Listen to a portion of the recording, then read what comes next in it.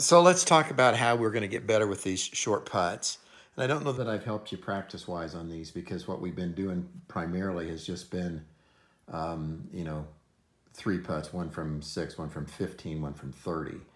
That's a great way to practice at some point, but to build up to it, we need to train differently. So we're gonna measure out the 6-foot length, so you know what it is, and that will be, and I'll use my putter, but that's the length of 2 of your drivers.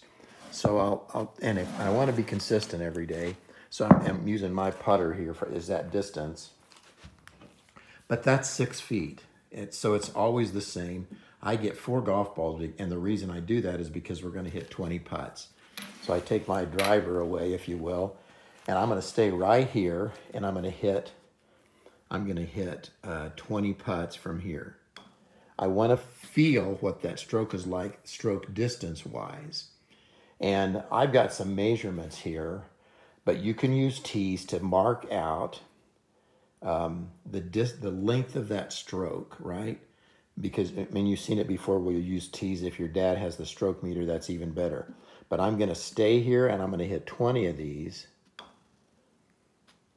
because I want to feel the length of that stroke. When the pressure's on, I've got to hit at the right speed for sure. But if the pressure's on, I want to feel what that stroke is like and doing pretty good so far, and have the feel of what that stroke length is like. There you go, like that. And after I've hit 20, I'm going to lay the driver back down. I'm going to get to 15 feet. So I got 3 more putters or 3 more drivers to go to get to 15 feet.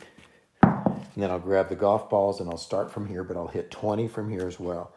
This is going to train it. Make sure you're using something to give you stroke length. It's just tees so that your putter can't go back too far or too far through.